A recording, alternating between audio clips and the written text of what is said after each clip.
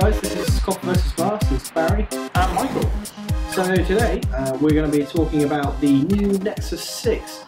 We've already done kind of like a wrap up of all the new Nexus devices that were announced the other day from Google, so check out the link in the video description below to get to that video and see what we think about all the different devices. This video is going to be focusing on the Nexus 6 specifically because there's been some, I would say, backlash and angerness on the interweb, more than usual though, on the Nexus 6 pricing. And first of all, before we get into any of it, what is the prices of the Nexus 6? It's £250, Barry. No, it's not. It's it's gone up in price, and that's why everyone's kind of angry about it. So it's going to be coming in 32 and 64 gigabytes. US pricing is $649 for the 32 gig, and just under $700, so $699 for the 64 gigabytes. So around 500 or so pounds in the UK.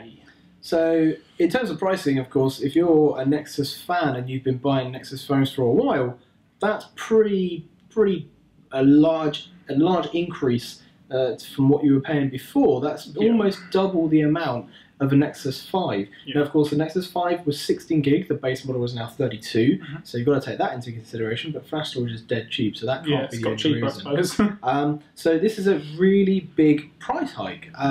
Now we don't have very different opinions. I think we have basically the same opinion, but just a few thoughts. So I'm gonna give my thoughts on this.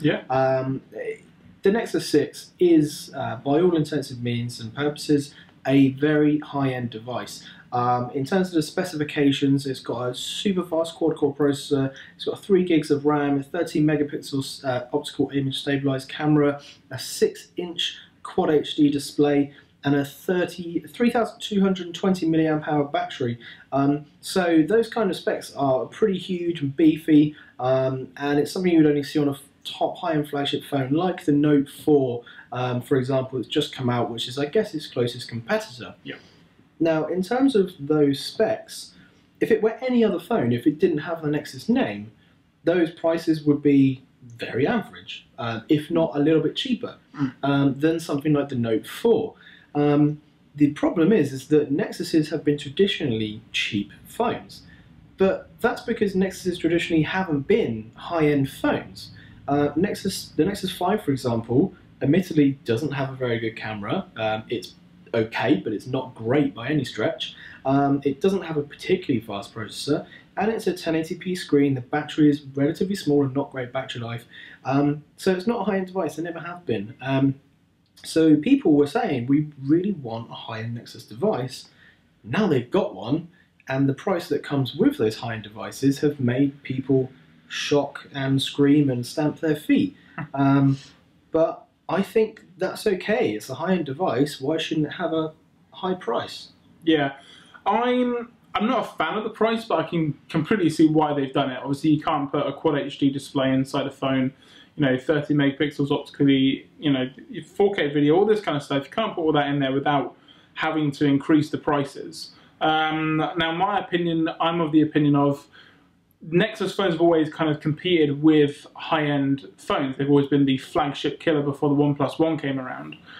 So, for instance, the Nexus 4, 5, and also now the 6, in my eyes, are competing with, for instance, Samsung. So you've got the Galaxy S, I think it was the 3, compared to the Nexus 4, and kind of going up until now. And you're kind of now going to be comparing the newest flagship from Samsung, the Note 4, with the Nexus 6. And you get a load more features on the Note 4 for, at this moment in time, not that much more in terms of money. On a contract, they're going to be pretty much the same price. So I can see why they've done it. You can't make a cheap phone, but you now can't really brag to your friends about having a really good, powerful phone running stock Android that you've saved a load of money on compared to their new HTC One, for instance. So it is definitely a bit of a disappointment, but I can understand why they had to go there. And obviously with this whole Android Silver thing, it was kind of not expected, but again, I don't think they could have made it as cheap as previous devices. Yeah, and I think for me, and the other thing is that Nexus owners are somewhat of a niche group of people. Normal people don't buy Nexus phones because you don't know about Nexus phones to start with, because historically until now, they were only sold on the Play Store, and you had to go directly to Google to get them, and it was a very different buying experience. You could only really buy them outright. Not many places did them on contract, especially in America. So a very small subset of people, I'm going to say like geeks and tech people, traditionally, of course, there were exceptions. They were the people that bought Nexuses because they knew they were stock Android, really quick to update, and the best Google experience. And of course, they were cheap. Now I think Google's done a complete 180 on this, and they've followed the crowd, essentially. They've made a really high-end device with a high price, and they're starting to appeal to the broader consumer base, because in America, the biggest change is they're going to be starting to show up in carrier stores, and they're going to have carrier backing, so you can get them on contracts, you can get them subsidized, and because of that, the buying it outright model is going away, because unlike in England where we are, buying a phone outright off contract is really, really unusual. In America, it's all about contracts and subsidies, for better or worse.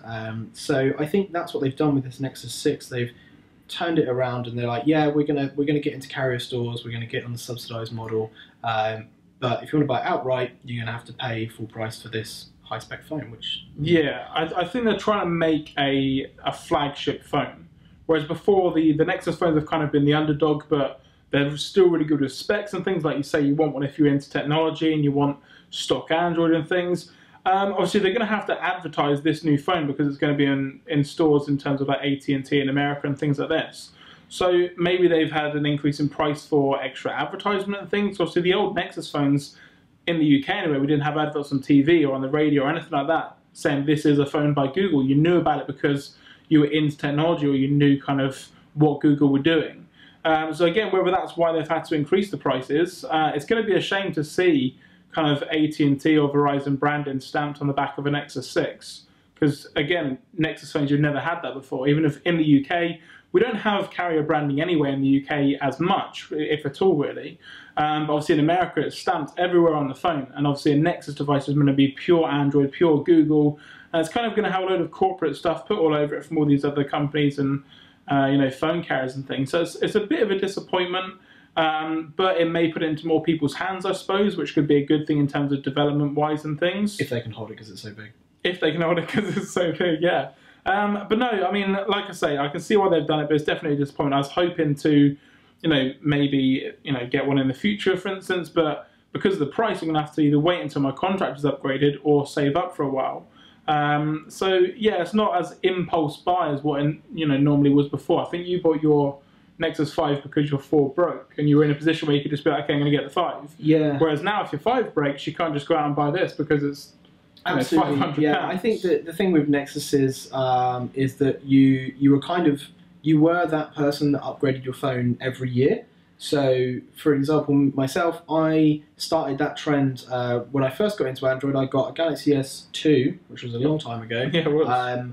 I sold that after just 1 year in my 2-year contract, and I bought a second-hand Galaxy Nexus. 1 year after that, I sold that. I bought a Nexus 4. 1 year after that, I sold that. I bought a Nexus 5. So it's you're very much into that recycling system, and you could sell your existing device for still a lot of money and put a tiny bit more towards the new device because they were still very cheap.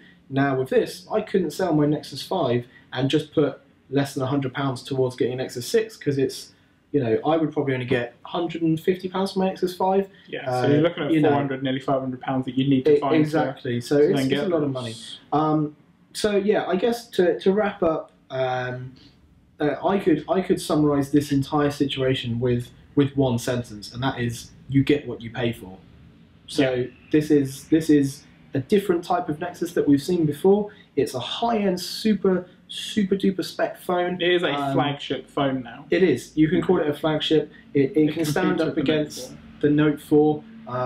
But what comes with that, unfortunately, is the price tag. And if you want it, you're going to have to pay for it. I think we're both kind of against this. We might have liked to see a slightly lower end phone, cheaper.